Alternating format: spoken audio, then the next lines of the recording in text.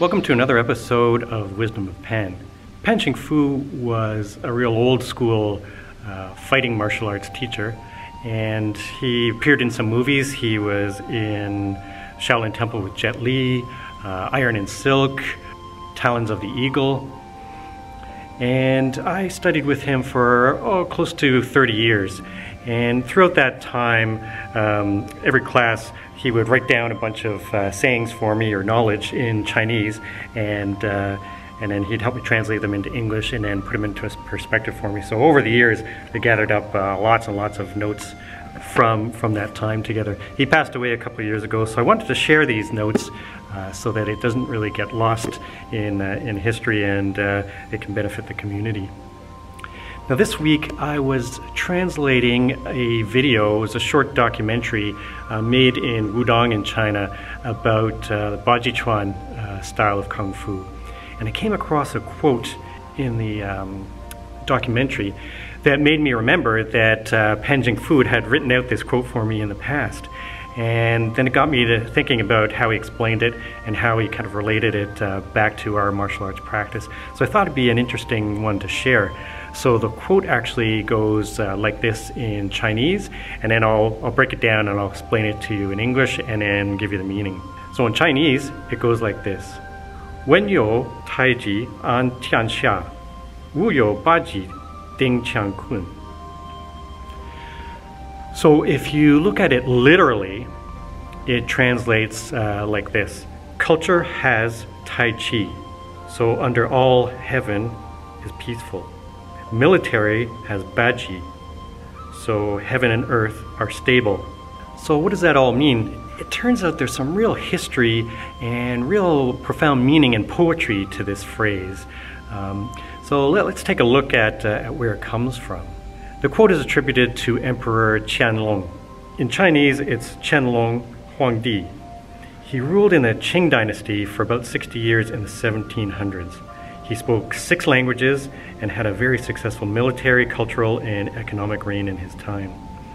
Legend has it that when Emperor Qianlong was traveling near the Shaolin Temple, he observed both Tai Chi, Taiji Chuan, and Baji Chuan, and was really impressed by both styles of martial arts and their polar differences. Taiji Chuan is an internal martial art. It relies on softness and suppleness to be effective, but there's a component of hardness and strength hidden inside the softness.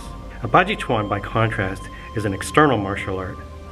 It emphasizes hard strength and explosive force. There's, however, a component of softness hidden inside that hardness. It also happens that Emperor Qianlong's paternal uncle was a second-generation master of Baji Chuan. Being a martial artist enthusiast himself, and having had relatively close contact with these two styles, this led Emperor Qianlong to say this: with these two distinctively opposite arts of Taiji Chuan and Baji Chuan coming together, the world is stable and at peace. So we can kind of break this down. So with is you, and then these two distinctly opposite martial arts. So if we put wen and wu together, it's kind of like soft and hard.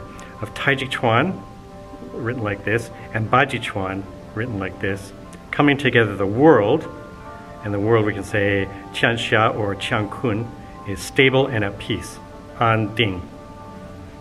So it's hard to provide a direct translation to this. So you kind of have to look at the different layers of how this is built up. So if we put it here on the screen, I can kind of show you how he's kind of matched up the different characters, different words, to give them kind of like a more of a depth of meaning. So if we look here, you can see this word, wen. In itself, it actually means culture or language, and not really soft. Wu means martial or fighting, and not really hard. But when you put these two words together in each opposite part of the phrase, when they come together, they're actually meaning to contrast between two opposites. So the scholar versus the soldier, or hard versus soft, the gentry versus the military, the thinker versus the fighter, brains versus brawn. So it's really like yin and yang. So yin and yang, these two characters, if you want to consider it that way. Now, an, which is peace, and ding, which is stability, are complements. So they also make up a compound word in Chinese, an ding. And an ding, the compound word, is peace and stability. So also, Emperor Qianlong, he's choosing to associate Tai Chi Chuan with peace or tranquility, kind of the soft characteristics. And then he's associating Baji Chuan with this character, which is firmness and stability, kind of hard characteristics, and not really the other way around. So they're saying peace and stability, but they're doing it from two opposing perspectives. Now, if you look at Qianxia, all under heaven, and Qiankun, heaven and earth, these are really synonyms for the word the world, and they both kind of basically mean the world, but by using two different synonyms for it, it's a way to kind of balance out these two lines, these two couplets. So the words Tai and Ba, they deserve some mention here too in the two martial arts. So although we tend to interpret Tai as sort of really excessively in modern Chinese, it actually, when we talk about it in Tai Chi, or Tai Chi, it actually means supreme or the highest or the grandest, that kind of thing. And then Ba, in addition to literally meaning 8, Chinese tend to use it when referring to all directions or many directions, alluding to the 8 directions of the Ba Gua on the traditional Wupan compass. So we actually get a saying from that actually that is Simian Ba Fang, and that means 4 faces and 8 directions. So if you kind of put these two concepts together, Tai and Ba, then you get kind of an overall concept of all-encompassing, alluding to the all-encompassing, necessary and sufficient nature of these two martial arts in unison. So the whole idea is these two martial arts are fully complete and realized in their own way. So finally, actually, if you look at the second component of Tai Chi and Baji, then it's this character here. And this character, for these two polar opposite martial arts, happen to share this same word, Ji, which means kind of ultimate and extreme in their names. So that adds kind of like a paradox of sorts. So both are ultimate martial arts in their respective domains. So what you end up with is a full sentence. Now, if you try to translate the sentence literally, it would really just mean, culture has Tai Chi, so all under heaven is peaceful. Military has Baji, so heaven and earth are stable. So that literal translation, it doesn't really work, doesn't really give you the full meaning, the full essence and the spirit behind Emperor Qianlong's remark. So you kind of lose that meaning. So the number of layers underlying what may look like just 14 characters on the surface is truly, truly amazing. There's a real depth and a real profound kind of meaning here. So this kind of leads me, when Master Pen wrote this out, and then I came across this again when I was translating it. I'll link below the video I was translating it for, where I've got kind of a shorter version of this description in there just to explain this comment. But it's a really interesting sort of mini documentary on Baji Chuan. So I'll put that link below. But it leads me to one of Master Pan's sort of unique sayings, one of his own sayings, that he really kind of tied together with this quote. And his saying was, every martial art has something special. So here we have a saying that solidly illustrates two very different martial arts and their opposing values, but also showing that they have a real solid contribution to martial arts in general and to society. So Master Pan was, of course, a Chinese martial artist practicing what you would call Kung Fu. Here in the West, in China, they would really call it Wushu, literally meaning martial arts. And he practiced mostly a northern set of styles of Kung Fu. But he had lots of exposure to different styles of martial arts and Kung Fu. and he tried to take examples from them and learn from them to really kind of enrich his own brand of martial arts that he was building up an experience level with from training in different parts of China with different masters. So when he was a preteen, kind of early teenager, that's when he started winning tournaments, national tournaments in China. So for his age class, he would be the top champion for the year in a particular style or in a particular sparring fight, that kind of thing. And he found out as soon as that happened, he started getting people coming to his door on a regular basis, just unannounced, and challenging him to fight. So he'd have to go out in the street in front of his house and fight these guys. So I remember him telling me that he'd get a knock on the door and he'd be really surprised that him as a young teenager, he'd find these sort of big guys coming to challenge him and call him out to kind of prove that he is a champion. So he'd have to fight them in the street. He'd beat them in the street, but he was exposed to lots of different styles of Chinese martial arts, Chinese Kung Fu at the time, by doing that. And he tried to really take a lesson from each one of them. What was it that was sort of hard for him to counter? What kind of attack did they have that was really good?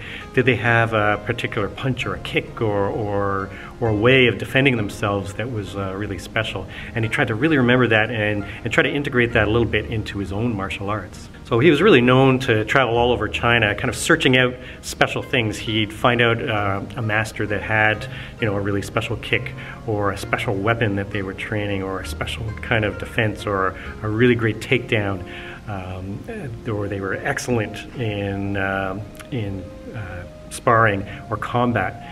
And really find these people that he really wanted to learn something specific. And sometimes he'd go and just learn one thing, one specific thing from their whole arsenal of martial arts, something that he thought was really, really special. Now later, when he was a martial arts professor at the Beijing Physical Education University, he would get delegations of foreign fighters coming sometimes, trying to learn about Chinese Kung Fu, but also really to challenge Chinese martial arts. So he had the opportunity to fight a lot of these people. So he would fight people from different countries. I remember him telling me about fighting somebody from Japan at one point, and being really impressed with the physical strength of the person that he was fighting. And really liking the way some of the guys' joint locks and everything like that worked. So he would try to really, he'd fight and he'd have to win to sort of save face for the university and for the country. But he would really try to learn something from them. They'd build, real camaraderie after the fight, and they would often teach each other different things from their different styles, and really try to appreciate and learn what the other one knew. As a coach of the national team, a few of the different national teams at different times, he'd end up doing tours around Asia and around Europe mostly. And so he'd bring the team to do demonstrations and tours and that kind of thing. And so he'd always really be on the lookout for interesting local martial arts. And he'd really try to take something or learn something or just really appreciate what they were all about. I remember him telling me he specifically was impressed with Indonesian martial arts and Thai martial arts. So that was something that he always did, was try to find something really kind of special in each one of these locales. So while it's in our nature to really think that the martial art that we're doing is the best, the most unbeatable, the most suitable, that kind of thing, it's really good to kind of look out for other martial arts and see what they have inside them that's really worthwhile kind of digging deeper into and investigating. And doing that will really help enrich your own martial art. So respecting another martial art doesn't necessarily mean that you have to be a big fan of the martial art. You don't have to train that martial art to respect it. You don't have to even try it. You don't even have to like that martial art. But respecting it means you're really taking an appreciative look at it and seeing what are its characteristics, and is there any part of those characteristics that you can actually use to help improve and enrich yourself. So we're usually drawn to martial arts through either opportunity, there's something close to us, or a teacher or a friend kind of brings us in, or there's something about that martial art we see that we really like and we go and search it out, or maybe it's something that really kind of suits our physical characteristics, our physique. And we get drawn to that and we really sort of get into that martial art, really do a deep dive training in that martial art, and it becomes sort of your whole world. And that's totally fine. It's great to take that and make it really part of you.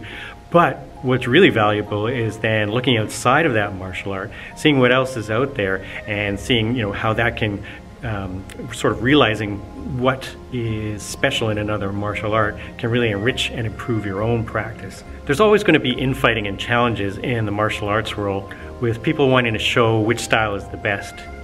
That's not going to change, and in the world of instant communications, it tends to get amplified. So with the internet, YouTube, social media, these arguments can tend to amplify, escalate, you know, the debate gets larger and larger.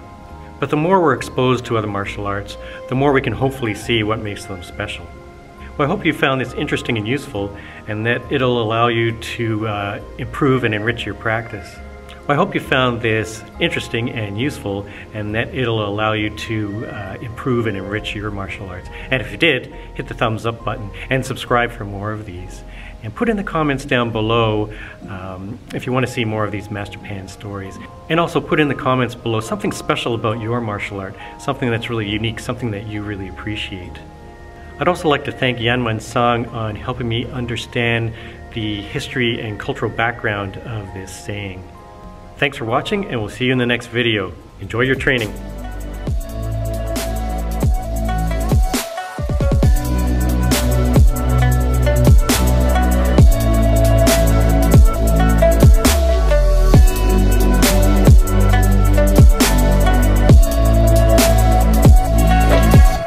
这位表演常见的是国家教练潘清福，也许你很面熟吧？告诉你，他就是电影《少林寺》的武术指导。瞧，他的剑法已经到了炉火纯青、出神入化的境界。